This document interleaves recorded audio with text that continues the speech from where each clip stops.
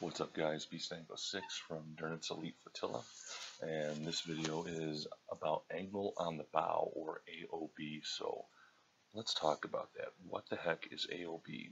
So the angle on the bow is something that tricks a lot of people when they first start playing this game. It still messes with me even to this day after so many years of playing it. Okay, angle on the bow is the angle on the enemy target's ship. The bow angle. So here's his bow right here. I have a little tramp steamer here. He's pointing what looks like he's towards me, and to the right he is exposing his starboard side. Okay. If you take a look at this ship, and you notice the angle, the best way to understand the angle on the bow is to look at the masts, right? Or look at the front of the ship. It's angled, you can see the left side, you can see the front. You know that this ship is not coming towards you, and you know the ship is not completely on its side. You're not looking at its profile. Let's compare it to another ship.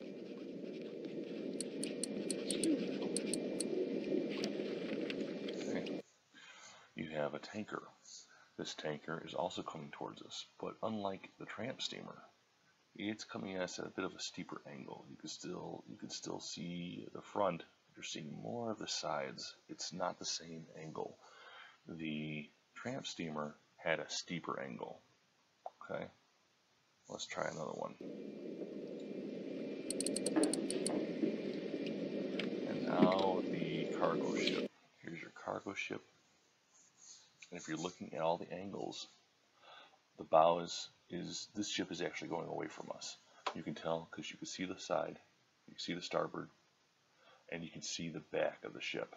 So I know just from looking at this ship, it's going away from me. If I look at the masts, you can see the masts they're definitely not aligned. So this ship is going away. I have one more to show you.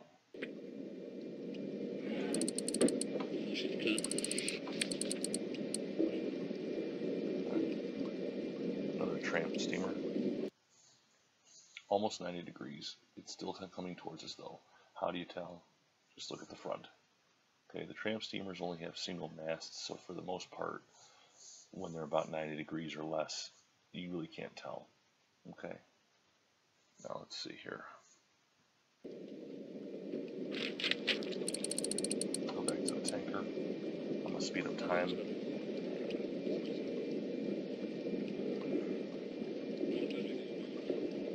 Speeding up.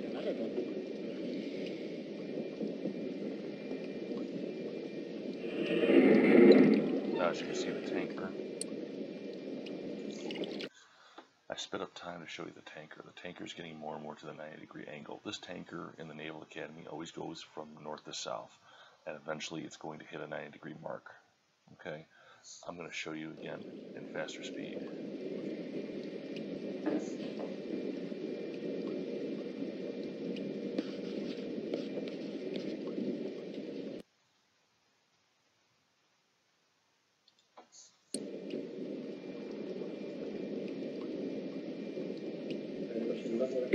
And there's your perfect 90-degree angle right there.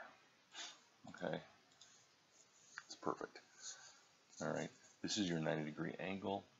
Everything is flush. You can't really see the front or the back. It's exactly what it is. Now, this video is not a how-to to figure out through navigation, or maps, or through tools. It's just more of a lecture. Angle on the bow takes practice. You need to know what the 0-degree angle on a bow is, 180 degree, 90 degree, okay, 45 degree, and so forth. Okay, that takes time. You're not going to get it right away. You need to be able to take time and study it. The best way to do that is just like this. Jawohl, Herr Kaloin. Ziel wird identifiziert. Right here. This little book, your recognition book, is awesome. It gives you everything. It gives you little pictures. Here's your 0-degree, 20 degree, 45 degree. You obviously know what 90 degree looks like. You know what 180 degree looks like. You should be able to do this with no problem. Okay, so practice, practice, practice. And that's basically the only thing I have to tell you about as far as angle on the bow. Just keep practicing and you'll get it.